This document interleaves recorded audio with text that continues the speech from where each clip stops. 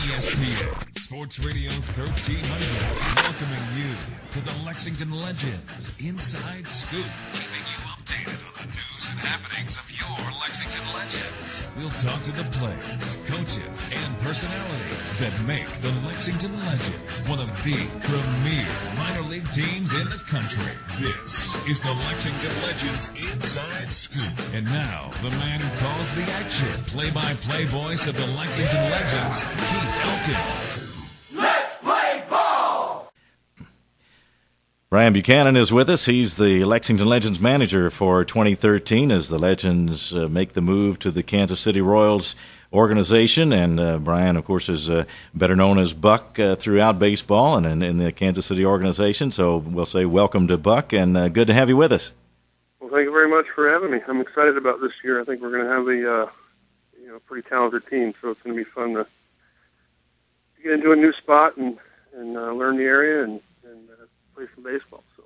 Yeah, this is, of course, a change for everybody here in Lexington this year as things have gotten off to an exciting start with the Legends and their association with the Kansas City Royals. And we are looking forward to 2013. And, of course, one of the reasons is that teams like to get off to a good start when they make a move such as this. And there's some good talent in the Kansas City system. I think there probably are a lot of good reasons to be optimistic about this 2013 season for the Legends, aren't there?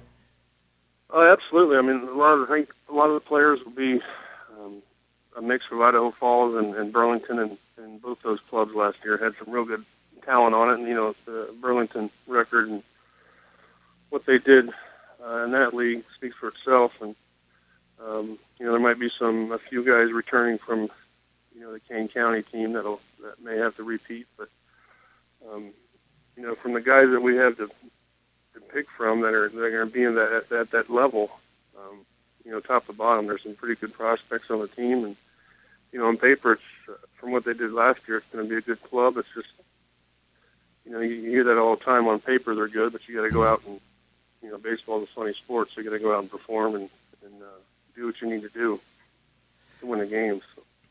And, of course, one of the challenges they'll face, a lot of the guys coming up will be playing their first 140-game season, and talking to the players coming through here the last several years, that's a big challenge in itself, and one for you as a manager to make sure everybody's ready to go and ready to go 140 games, because it is quite a difference coming from the short season, isn't it?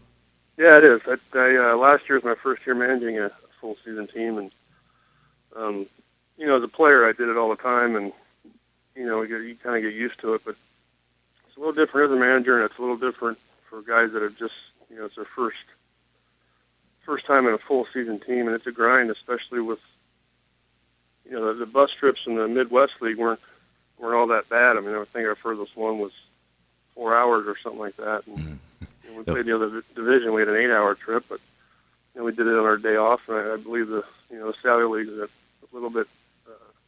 Travels a little longer on the buses, so that's going to be a challenge for the guys. But it's all part of the process. It's all part of the the minor leagues. It'll quote unquote build character, right? Right. We hope so. And there will be some long trips in the South Atlantic League, no doubt about that. Yeah. You mentioned coming from short season to full season last year. Now, this season coming up will be your fourth as a manager in the Kansas City organization, one with Idaho Falls, as you mentioned, in the Pioneer League, and two with Kane County in the Midwest. At that time, that was the Royals affiliate at this level, the Class A level. And when did you start thinking seriously about being a manager? Guys come to the end of their playing careers and they go in all kinds of different directions. Some want to stay in baseball, but it's quite a commitment. When did that start happening for you? Well, I played in Japan. I played in Japan in 2007, and I came back and I signed with the Royals in 2008, 2009. I played in AAA with them. Mm-hmm. And I was really doing that to try and get back overseas. I wanted to continue to play. I didn't have it out of my system yet, and after the 2009 season, the Royals came to me and he said, "We've got this job open for you if you want it to, manage at Idaho Falls." And I was getting towards the end of my career, and I didn't really have the desire to play anymore, which was I needed to get that out of my system before I moved on, and I did that with the Royals at AAA, and I went to instructional league right before before I retired, and they said, "Why don't you come and sit on some of the meetings and see how it goes, see how you like it." So I went there for about a week, and I knew as soon as I went out on the field and I was watching everyone stretch and get loose at 7:30 in the morning, I was like, you know what, I'm done. That's not, I can't do that anymore. So that's when I started. They offered me a job, and I took it, and it's just fun. I have a blast with it. I enjoy managing. I enjoy teaching the game the right way, and watching guys improve. And there are different aspects to the minor league manager's job, particularly working with these very young players, because not only are you teaching them the game itself, but also just how to be professionals and how to. I mean, you have to deal with things. They're out on their own for the first time, and while you may not be involved every day in maybe something personal involving them, but at the same time you're watching them grow as people as well, and that adds another aspect to the minor league manager's assignment, doesn't it? It does. You got to be on top of some things. We're fortunate with the Kansas City Royals. They've got a real solid core from top to bottom. I mean, the guys on the team. I've managed for 3 years, and I haven't had maybe one incident where I had to, discipline a kid or something. So I think it goes to what the Royals are all about. They first and foremost, they want to develop young men to go out in the world and succeed after baseball. And, they're using baseball as a platform to, be able to teach them the real world things as well as going out and playing the game of baseball the correct way. So, that's a credit to the Royal system. That's one of the reasons why, I enjoy the Royals so much, because they really are from Dayton all the way to, down. They really emphasize on character building, and I enjoyed teaching the kids how to, I've had some experience in baseball from playing and living on my own and doing all that stuff, but they can ask me questions. I can, kind of guide them in the right direction, as do all the managers. And the A-ball managers, it's a tough gig. You got a lot of 18 to 21-year-olds that don't know anything but baseball, so it can be exciting at times. Right, in many different ways, right? Yep. We're talking with Brian Buchanan. He's the manager of the Lexington Legends for 2013 as the Legends make their debut as Kansas City Royals affiliate. And you mentioned your own experience. Of course, Brian Buchanan was a Major League ball player and played with the Minnesota Twins, San Diego Padres, the New York Mets, and got about 7 years in the big leagues. And you can answer the questions with firsthand experience when the ball players ask you, what does it take to get there? And I'm sure you get that question from them now and then. What's generally your response when a player asks you about what he needs to do to get to the big leagues? Well, you got to, obviously hard work is the biggest thing. You've got to be patient a little bit. You can't, baseball's such a long season that there's highs, there's lows, there's in-betweens, and for me, I think an even keel is the way to, the grind through the season and put up numbers where you can move to the next level or get noticed by other clubs or what have you. But being in the first, these kids, the first, season of 142 games, whatever it is it's come July and August, it's going to hit them right in the face, and they're going to be like, "You're right. This is a long season." So you got to take care of your bodies. Get some rest. You got to eat properly. There's a lot of things that go into getting to the big leagues, but obviously everyone's got the talent, or they wouldn't, have on a uniform. So it's just a matter of applying what you can do on the field. It's sort of a combination of things too. And I talk to the guys. Obviously, they're all having fun in the sense that baseball is their job. And of course, some guys are high draft picks. As you were a first-round pick back in 1994, and other guys are signed on knowing that their chances are pretty slim of climbing the ladder extensively. But at the same time, everybody can enjoy the experience of having baseball be their job. You have to get used to handling it the right way. But there's still a lot of element of fun to the game at that level too, isn't there? It is. It's for me, at least, it's very enjoyable to watch the young kids go out and, you harp on them about doing something right, doing it this way, doing it this way, and then they finally do it. I mean, and they keep doing it and keep doing it. it's exciting to see guys grow as a player in a team that enables you to move up through systems, or and we want every kid on the team to play for the Royals, but most likely the odds are that some are going to get released, some are going to get traded. So you really got to go out and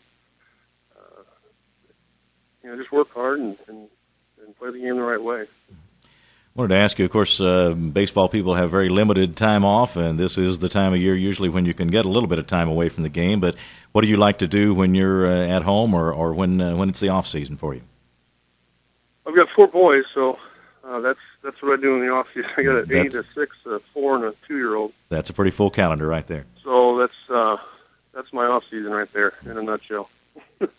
Well, that's a great way to stay busy and enjoy the off season with your family. And I know you've got an event that you'll be with us for in January here in Lexington, so we'll look forward to seeing you then. And, of course, spring training will be right around the corner after that point.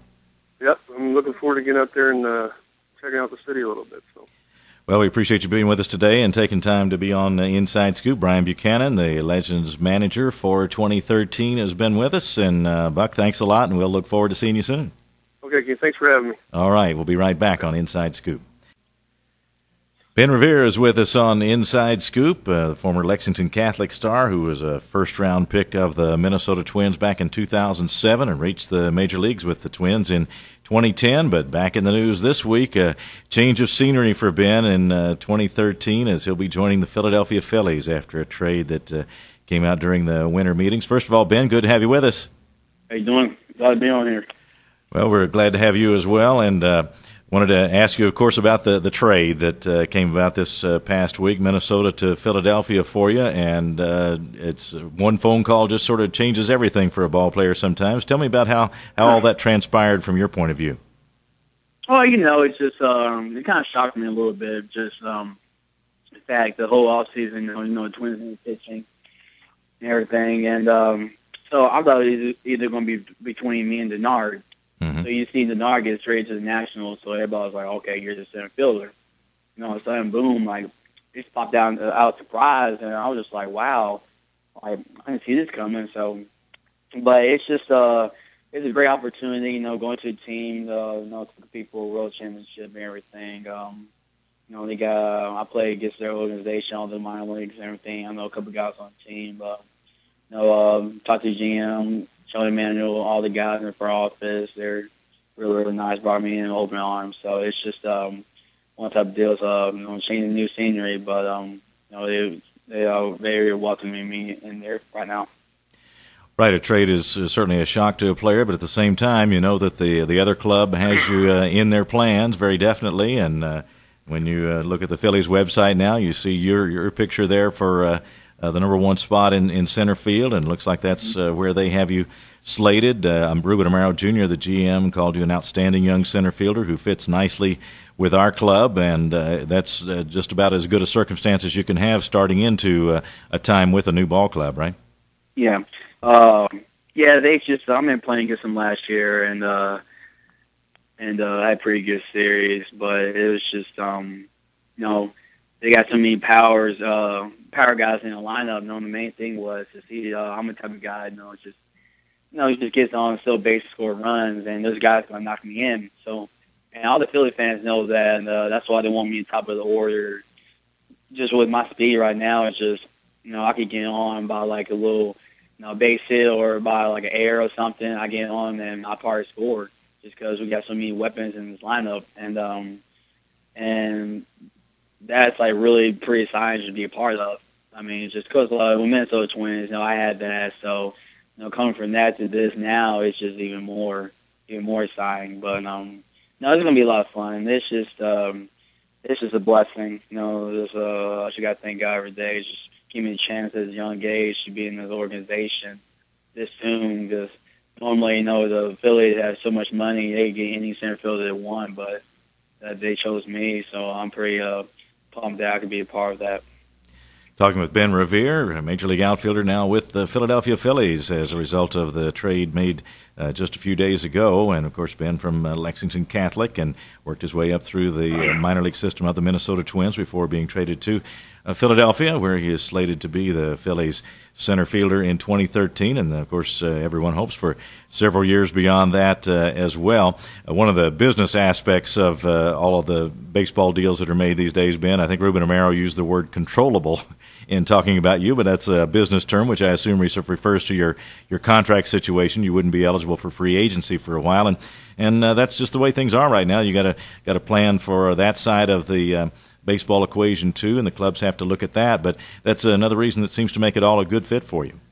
Yeah, it's just right now my agent's talking to the GM about a little short contract, just to make sure I'll be safe. But usually those type of contracts you won't get that to you're really old in the books. But I mean that if I just go in there and just play my game. And with the Phillies and with their fans, I know they're crazy and they know the game in baseball. I should go up there and just play my game like I've been playing with the Twins. I could fit just right in.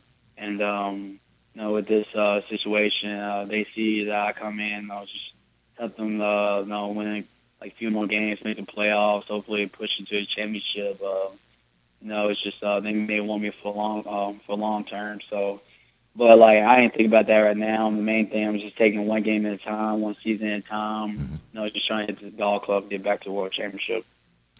We talked after your call-up to the Twins in 2010, and, of course, for every ball player, when he first gets to the major leagues, everybody's a bit wide-eyed and trying to fit in and contribute however they can. And now, after a couple of years, you're an established big leaguer and now a key part in a trade to a team that, as you mentioned, expects to be back in contention after what for them was a down year. They finished third in the National League East at 81-81 and 17 games behind the Washington Nationals and 13 behind Atlanta. But that's after the Phillies had won the National League East for 5 years in a row, and they're certainly expecting a bounce back. And as you mentioned, the fans are going to be playing in front of a full house just about every night. A lot will be expected of you, but that's what you play for, right? Yeah, that's what you play for. Philly native, they come ready to see a ball game. I see all on Twitter, all the Phillies fans are really excited. So I'm saying that it's going to be a lot different in Minnesota. So that crowds every night, just fans will be rowdy and everything. But even some of the players, some of that. But I mean, it's just I'm really pumped for it. It's just going to a new environment, be part of that. The Phillies had some of the key guys kind of struggled this year, kind of hurt. Even their big boys in the lineup, they were kind of they didn't come back till late, so they really didn't have much. But I think everybody come back healthy and strong. We could push it. We could make a strong finish. So especially with the National making team moves and everything with their pitching staff and hitters and everything. So we're definitely going to compete against them. So even my boy Denard. So we've already been talking trash to each other already. So it's one of those deals. Just we got to prepare ourselves for redeem ourselves and just get back to that playoff push. Yeah, new opportunities for you and Denard Span in 2013. You mentioned the speed, which of course has been the key part of your game all along, and had 40 steals last year and just 9 caught stealing, and 34 out of 43 the year before that. You're already approaching the 100 mark, and certainly you can reasonably expect to go well over that in 2013. It's a milestone that you're reaching right away, and certainly that'll be a continued key part of your game for many years to come. Yeah, that's all I gotta do is just keep my own base percentage up, just keep hopefully keep my steal bases high and my run scoring high. With my speed, that's what the Phillies love to do. They love to run, even with the small guys. They're really a power lineup, but they know now going to the Phillies ballpark, the ball carries a lot. So hopefully I hit my first home run. I've heard a bunch of Phillies fans say I would. It was kind of tough to hit one in Target because you never know when the wind is blowing. I hit one, I crushed the ball there, and luckily the direction I crushed it as the wind's blowing in. But it's just it's going to be it's going to be a good time. It's just I want to talk to Charlie Manuel. I'm going up there Thursday. Talk to the GM and Charlie. Just pick my brain and pick their brain and I want to tell them, I'm like, hopefully you give me the green light because I want to run every time. Mm-hmm. And I'll get in score position for these guys so it'd be easy for them. Or they just hit a home run, but they get base hit to the gap, I want to score. So try to make them look good. So, but I think when I come in spring training, he's going to give me the green light and everything and just show off my speed a little bit. Your percentage on stolen bases is very high for a young player, even when you first got to the major leagues. And sometimes guys with speed have to learn a little bit more about base stealing to become good at it. But what makes you a good base stealer, in addition to obviously the outstanding speed, which anybody would like to have? But it has to be more than that. You have to know what you're doing out there. Yeah, you do. You get like they have so many scouting reports on you in major league, just not even funny. Oh no, they give us times. We could like watch film on pitchers, how long they hold the ball when it runs to first or second base or anything. You usually get so much a big advantage from the pitchers, and it's pretty crazy. I think that would help me out a lot, a whole ton. But just having that in your grabs, is going to help you a lot. But Paul Mahler, there, one of the Twins Hall of Famers, he helped me out a lot in the minor league to adjust my base stealing game a little bit when I was in Lloyd with Lloyd. After that season, I was getting like 50 stolen bases a year, 40, 50. Just getting good jumps. Just kind of changing my stance and everything, and I kind of adapted to it all the way up to the big leagues. And they told me just keep it the same, just keep doing like that, and then you should be good. And luckily, everything's working out for the best. Talking with Ben Revere, the former Lexington Catholic star, involved in a trade last week from the Minnesota Twins to the Philadelphia Phillies, and it looks like he'll be set for center field for the Phillies. And Ben, I know you have a lot of fun out there in the outfield, and we get to see a lot of highlight plays involving Ben Revere here in just your brief time in the major leagues. And fans, I'm sure, enjoy looking at those on video, and we'll expect to see some more of those in Philadelphia as well, because that's part of your game as well on the defensive side. Yeah. Best thing is, like I say, it's just my dad. He told me that if I come out of a baseball game with no dirt on my uniform or no grass stains, I didn't do nothing. Yeah. That's the main thing. It's just, I was the type of guy, I was like to dive all over the place. I was trying to make good plays. I was just impress my dad, my brother, or something. Just trying to impress. Not really to show off, but really, when I was younger, it's just trying to impress them a little bit, trying to be like my big brother. When he was in high school, college, playing center field, and making dive catches, I wanted exactly like that. But I guess it just come out of the genes a little bit. My dad did, my brother did. But it's just the main thing is coaches. It really just shows the coaches that you go out there, you try to dive for a ball or anything that shows that you're not scared and you're willing to sacrifice your body to help your teammate.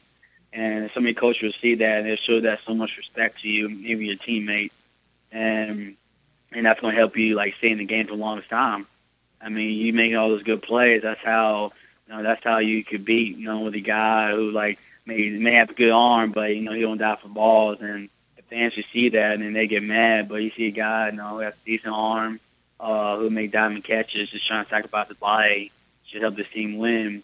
And that's how the fans and coaches and your teammates going to show respect to you, just because you're willing to help the team out.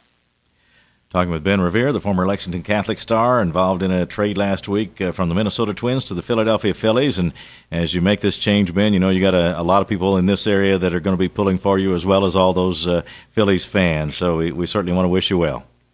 Thanks so much. All right, thanks for being with us today. Ben Revere has been with us on Inside Scoop, and we'll be right back. You've been listening to the Lexington Legends Inside Scoop, an in-depth look at your Lexington Legends on ESPN Sports Radio 1300, WLXG AM Lexington. Tune in next Tuesday night at 7 o'clock for more inside information on the Lexington Legends with Keith Elkins. We now return you to our regularly scheduled ESPN Sports Radio 1300 programming.